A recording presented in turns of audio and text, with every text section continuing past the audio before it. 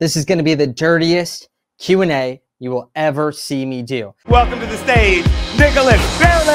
How do I start the tribe? What can I do? What's the next thing I can do? Most unselfish thing a person could do is expand. No other option besides hard work.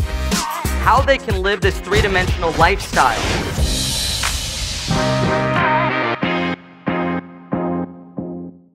Hello and welcome back to another episode of the Billion Dollar Brotherhood Podcast. This is going to be the dirtiest Q&A you will ever see me do. Now, if you're watching on YouTube, you'll see why in a second. Yet make sure to hit that subscribe button and ring that bell. Drop a comment below with your greatest question about business, being a three-dimensional businessman, health, relationships, spirituality, whatever it is when it pertains to you as a businessman. Drop it below for the chance to be able to get featured on these future episodes. So if you're listening on the podcast, you're going to want to head over to YouTube, hit that subscribe button, and drop a comment below so that you can ask your questions. So for future episodes, you can get shouted out in front of the community, which is what we're going to do here today. So what do I mean by it being the dirtiest episode, the dirtiest Q&A that you ever see me do? The one thing is it doesn't mean that it's going to be sexual or it's going to be something nasty. What that means is that right now I'm in Austin, Texas. If you've seen the news all over the place, there's been this huge cold front or a polar vortex, which means that I'm in literally sweatpants and a little jumpsuit here that you can see. My hair, even though it looks like it's kind of done, I have not taken a shower in 4 days.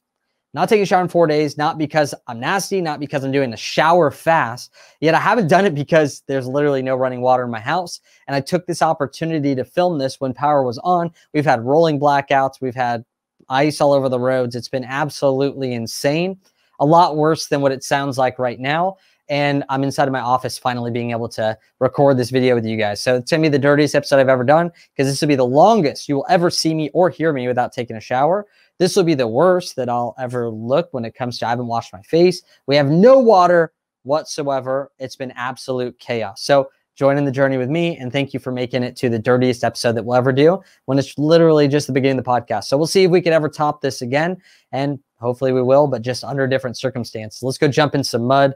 Let's not go 4 or 5 days without any freaking water. So with that, I want to jump into some of the Q&A and take the first question that we have here. I have actually not gone through these questions yet. My team screenshotted them from our community, and you'll be able to see them right here. Kyler Williams had the first question, which is, how do I develop a story with my brand that keeps people engaged and wanting more? Dream Painting for context. So Dream Painting sounds like it's a painting company, which is absolutely awesome. So just to repeat the question, how does he develop a story with his brand? So something that makes his brand stand out, that keeps people more engaged and wanting more of what he has.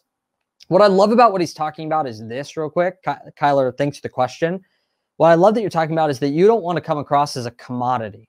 You don't want to come across as someone who's just another painting company. For the people listening, think about in your industry. You don't want to come across as just another Me Too brand. Someone who does the same exact thing. Oh, I do web design. Great. Like, why do you do web design? Why should I work with you? You're just another one. Oh, I'm a realtor. If you ever want to buy a house, buy it from me. We get this all the time. Oh, I sell insurance. It's like, dude, you're like the 50th person in line. I'm not going to buy insurance from you because I don't know you. I don't like you. I don't trust you. Why would I choose you over the people that were here before you?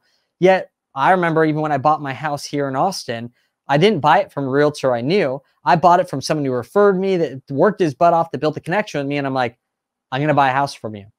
And literally within a few short months, I already had my home purchased. He made his commission check. He was on his way. We're now friends. But all the realtors that said, I'm a realtor. If you ever need to buy a house, just let me know. Those were not the people I bought from. So when it comes to building this like brand and this engagement and with people wanting more, it first starts with a story. I remember getting on a phone call actually with a guy who was wanting to get into the Brotherhood Club. And he told me, Nicholas, I do digital marketing for e-commerce products. Thought, okay, cool. You and freaking tons of other people. I didn't really care. It was not strong. There was no story or brand behind it. So ultimately I was like, yeah, I don't really care. But then he got into this story of talking about how he started an e-commerce business himself. He started marketing it, but then the products weren't that good and he got tons of bad reviews. And then they ended up shutting down his company. And the second one, he started another supplement company. It was like a green powder. And he started selling this thing like crazy, $30,000 sold, all these different things. And he didn't tell his merchant account that he was selling physical products, a supplement, a consumable. So he got shut down. And that's when he said, man, like I'm crushing it with marketing these products. I just don't have a good product. What if I took my skills in marketing And I brought it out to other companies out there and boom, helped them lift off the ground. Then he started sharing with me different brands that he was able to do that with.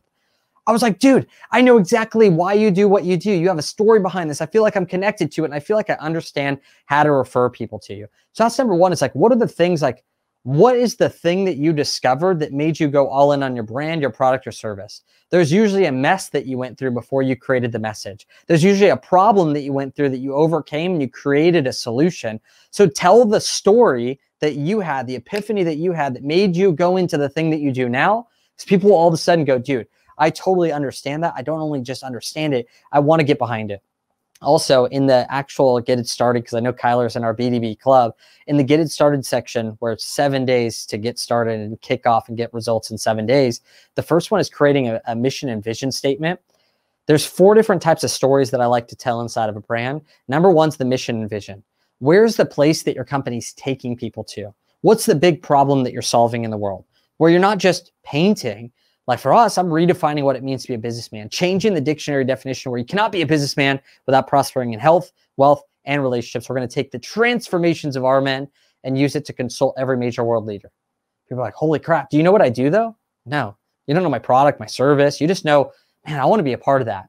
Why? Because even the guy on the bench wins a Super Bowl ring. People want to be on the winning team. And if you're going somewhere, they'll want to jump on board. The second is telling your story. Like I said, what's the epiphanies that you had? Why did you go into the industry you're into? What struggles did you have that you overcame that they can connect with?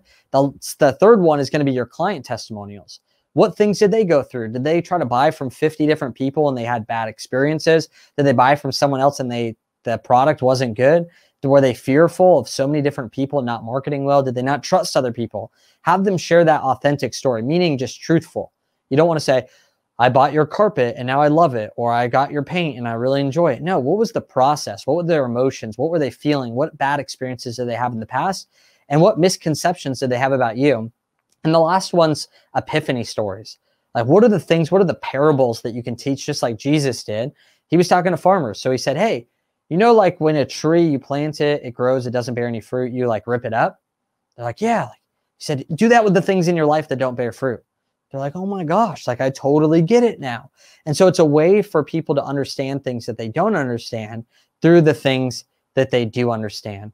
And the last thing that I'll say is just creating a movement. If you can get people connected, feeling like they're a part of something, now all of a sudden they get so much more when they buy into something. Realize that when people buy Gucci, they're not buying Gucci. They're buying into the feeling, the experience, the brand, the community, the prestige.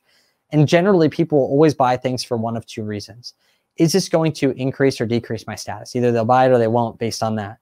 It sounds really shallow. Yet if you start asking yourself, am I buying this thing that's more expensive because it makes me feel like it's increasing my status? How can I get my clients to feel like their status increases when they transfer the money so that they don't feel the decreasing status of having less money? They feel an instant status increase. Well, they'll buy $1,300 shoes and they walk out proud. They're $1,300 less rich, but they got something that they feel like increase their status even more than the $1,300. So think of that, Kyler. Thanks so much for our first question. Question number 2 here is from Benjamin Joseph Record. Thanks, man, for your question. Have you looked at or tried carnivore a month in on 90% only meat? This is a great question. As you guys know, BDB started out as a health company. One of my mentors, Yost Jansen, that we've had in the previous podcast and done amazing trainings with inside of the BDB club, he swears by carnivore. There's amazing people on Instagram that do carnivore exclusively. For the people that don't know, carnivore is basically eating meat only. I remember having one of our teachers come to one of our BDB Elite events, and we were asking for dietary restrictions. We had one vegan there. So we're like, okay, he can't eat any meat. We're going to do vegetables. And then this other guy goes, hey, like, I'm not eating any vegetables. We're like, all right, like, what do you eat? He's like, oh, just meat only. I said, why? This is 2017, before this was all big. He goes, oh, just trying to detox. Detox? Eating just meat? This guy's eating just vegetables. This guy's eating just meat. He thought vegetables were the devil. So he's been doing this for a long time. He believes that it's one of the best ways to be able to get fit fast. I've had a lot of people say it's a great diet to do in a short amount of time. I will always tell you guys, if I have not done something, I have never done carnivore before. I've never experienced it. Inside of my book, Modern Day Businessman, that you guys can get for free. If you head over to the Facebook group, the Billion Dollar Brotherhood, go through the units section. You guys can check that out once you get there. You get my book for free. I talk about how I eat, which is generally 40% of my calories come from carbs, 30% from protein, 30% from fat. And that's generally how I've eaten before. And then building things with healthy stuff outside of that. Though I do think it's something that's really cool to try. You might as well. So congrats, Benjamin, first off, on doing something different with your diet.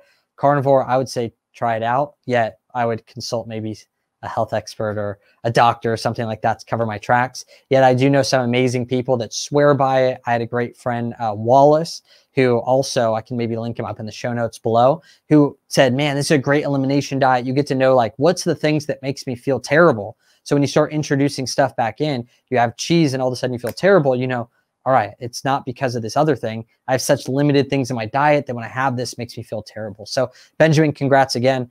I've never done it. I think it's something that I would like to do if enough people will do it with me. Cool. Question number 3 from Marcos Zubia. How do you plan your day? I'm assuming that says plan. My business is exploding and I'm finding that appointments are back to back. How do you monitor and prioritize appointments without sacrificing your wealth and people's interest in working with you? Huge question, but awesome question, Marcos, because planning your day is legitimately the most important thing. See, as you get more successful, you're just going to have more and more people pulling at your time and more things that you say no to than you say yes to. So just to clarify some of the things I want to pull out there again, how do you plan your day? But even more than that, his business is exploding and he's finding his appointments are back-to-back, meaning if you're in back-to-back appointments all day, you can't plan your business or figure out how to grow. How do you monitor, prioritize? So how do you figure out what you're doing and prioritize it without sacrificing the money that you make or people's interest working with you? So he doesn't want to miss any opportunities. Generally, this is what I do. Inside the BDB Club, I have something called the BDB Rituals. Inside of the BDB Rituals, this is what they look like. I'm just going to give them to you guys. Everything's based on what our future is. So looking at your 12-month goal, you want to look at how do I break this down quarterly? And ultimately, most people can't plan more than 3 months in advance, especially coming out of 2020, going into 2021. I'm frozen here with no freaking water right now. So it's hard to plan. Yet in that, it's like, all right, 1 month in the future, or 3 months into the future, what are the core goals that the company has? What's the core metric, the number one metric that we need to look at if we want to be successful? For us, it's BDB Club members. This would be like new customers in a certain product. If this number moves, we're successful. What projects do you have, right? We had this launch of the BDB podcast. Thank you guys so much for helping, subscribing, rating, reviewing, sharing. This is something that's been a focus for us. So we know these are main projects that we're working on before we even get into the daily rituals or the daily plan. So we have a filter, kind of like if you go on Car Gurus. I'm sure you guys have been there before.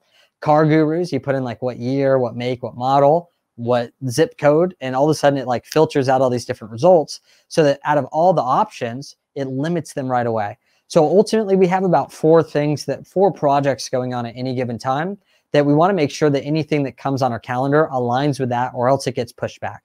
So that is the filter that we're looking through. You wanted to figure out what that is for your company that's going to move the needle forward the most in the current goals that you have for the year, the quarter, the monthly, the week, the day. Now, how do we actually do that daily? We do the BDB ritual. We start off with gratefulness. I just found it's easy to look at problems. So when you look at gratefulness, it just gets us in a good frame of mind. I've had times where I felt depressed, and legitimately just writing down gratefulness for 3 days in a row changed everything. Number 1 is gratefulness. Second is intention. What's the focus of the day? What's the intention? What's the overall theme? A lot of times for me, I'll say, just focus on the calendar, or get these things done, or show up powerfully. Things that I'm like, all right, this is the theme of the day. Number 3 is I generally like to look at my calendar, see what's on the calendar for the day, so I can see the appointments and I can start scheduling in between that. The next thing is I look at those core focuses that we have and I say, man, like what's the active things that I can do to help move this needle forward today? And I start plugging in to-dos. And one of my great friends inside the BDB Club, again, Brandon Poulin, he has an amazing 10-step sheet that he did, a training of 10 activities that he wants to do. And he actually gets them in order, writes down 10 things and knocks them out in order, doesn't work on 2 at the same time. It's insane. So I start plugging those things in my calendar, and that way the next day when I do this again, I could see what I got done, what I didn't get done, am I making progress towards my goal? So that is the way that I do things. And then the overarching theme is if I'm planning for a live event, I won't get on a phone call with someone who just wants to network. Like, listen, dude, if it's not contributing to the live event right now, I just don't do it. I don't talk about it. I'm not going to waste my time doing it. Amanda knows this really, really well, is there's times where she's like, hey, I want to talk to you about this. And like, hey, I have all these other things that are higher priority right now. So because of that, I'm not going to get my mind even thinking about that until these things are done. And setting those boundaries is what creates massive success instead of a little bit of success. Because when we get distracted just doing activities, we end up going after putting 80% of our time into producing 20% of the results and 20% of our time into 80% of the results. Imagine if you just put more time into the things that produced those results. So Marcos, great freaking question. And I believe we have one more person, and then I want to choose you.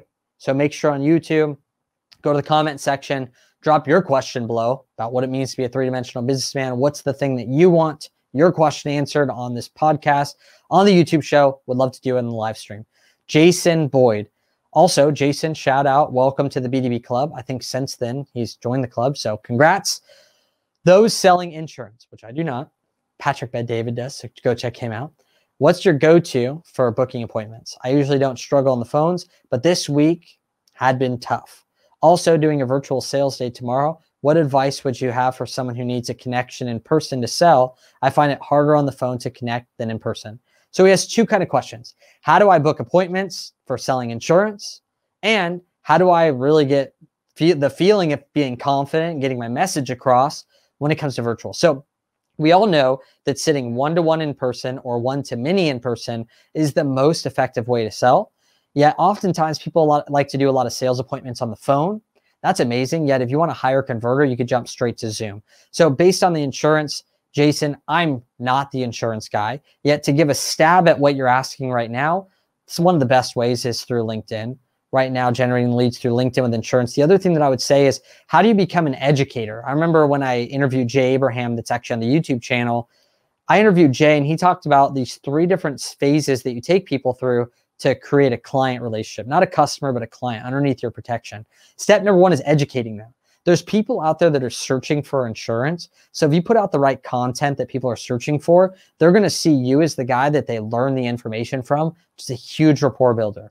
Number 2, if they see that they need insurance and they listen to you, they'll probably want to know what's the best thing for them. So now you can help people instead of trying to sell them your insurance, help people what's the best thing for them. Maybe it's not you. You become a broker, whether it's you, YouTube, or someone else. You don't care. You just care that they get their results. So step number 2 is to clarify with them what is the best insurance for them, what's going to create the best results for them until you guys both see it. Now, if they see that you're the best person and you see it, that's where it's your moral obligation to close as hard as humanly possible.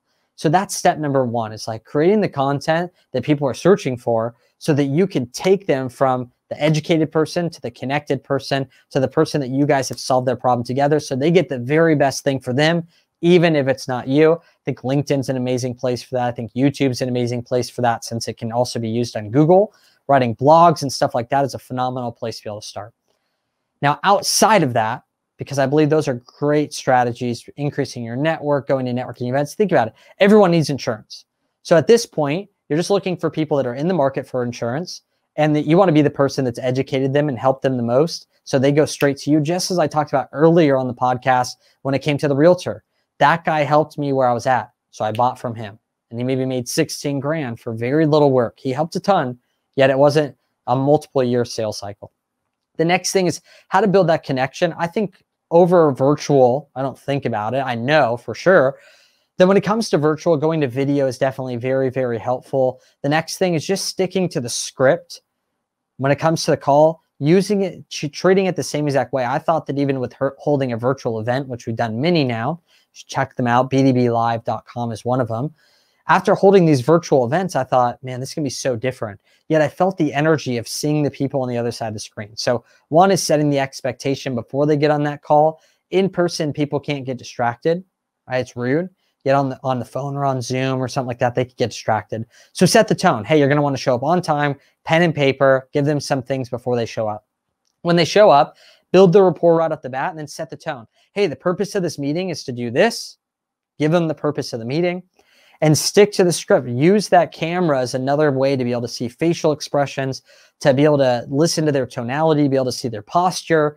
Yet that way that you're not just going phone, because there's just less rapport building when it comes to the phone. So that's what I would do right now when it comes to a virtual sales day, is do them via Zoom and roll the punches. Right now, if you're not able to meet with people in person, stop thinking about meeting people in person.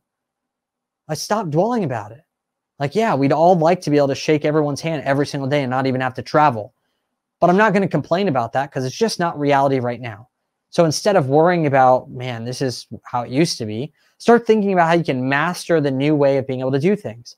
Maybe you can start getting more people on a virtual call together to educate them and help them out. Maybe you can own that ability to be able to book someone to become a qualified lead and get someone else to do that process for you, so that you can just do the closing. So Jason, thank you for the last question. I appreciate all 4 of those questions coming in. Again, these are taken from our YouTube channel. In the comments below, we're going to screenshot them. You're going to get put it on this big screen here inside the office, and we're going to shout you out in front of the community, because we're grateful for the question. It helps so many people. These were phenomenal. They're fun for me as well. I love being Coach Nicholas here today. So make sure to go and subscribe to the YouTube channel and ring that bell. And lastly, I want to give a shout out to all the people that have reviewed the Billion Dollar Brotherhood podcast so far. I'm looking right now, in the first 48 hours, we had 73 5-star reviews inside the Brotherhood. So I want to give a shout out. You can actually see them all right here. I want to scroll through and just say thank you. Look how freaking crazy this is. This is so fire. This is crazy. I haven't even read every single one of these. I'm going through them right now. Always valuable, the bottom right. Nicholas has his fingers on the pulse of everything. He has vision and brings value and amazing content to every conversation. Love this podcast and his work.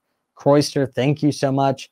Max E.B., live a more meaningful life. The messages and insights that you will get in this podcast are not only applicable in business, but in many, if not all, areas of life. If you listen, apply what you hear, you will see a massive transformation in your life.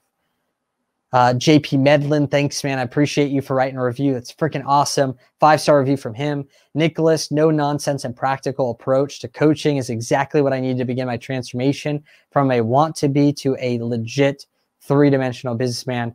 Thank you so much, man. Living the dream too. Thank you, Channing Gardner, Kian, Kyle Tolsman. Thank you guys so much. Chris Gordon, I appreciate it.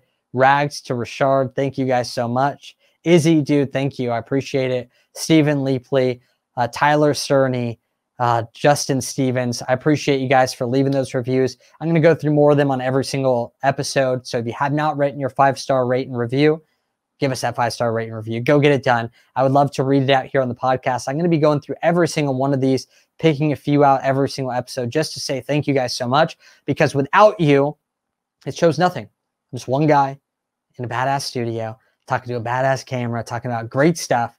Yet I want to make sure that we're reaching the most amount of people possible. And the only way we can do that is by, 1, impacting you, where it's like, this is the best show ever. And number 2 is from having you share it, subscribe, rate, review, so that iTunes can rank us up until we are number 1. We are not stopping. Not even 4 days without a shower can stop me. Not even the dirtiest episode on the planet can stop me. Not even the fact that right now we're heating up the house as hot as we can before the power goes out. So it's like 100 degrees in here and I'm sweating like crazy. Nothing's going to be able to stop us. Nothing can stop you from writing that review. Thank you guys so much. Thank you, Switch Code. Thank you, Southern Surfer. Thank you, B. Goring. Thank you guys so much. I'll see you guys on the next episode.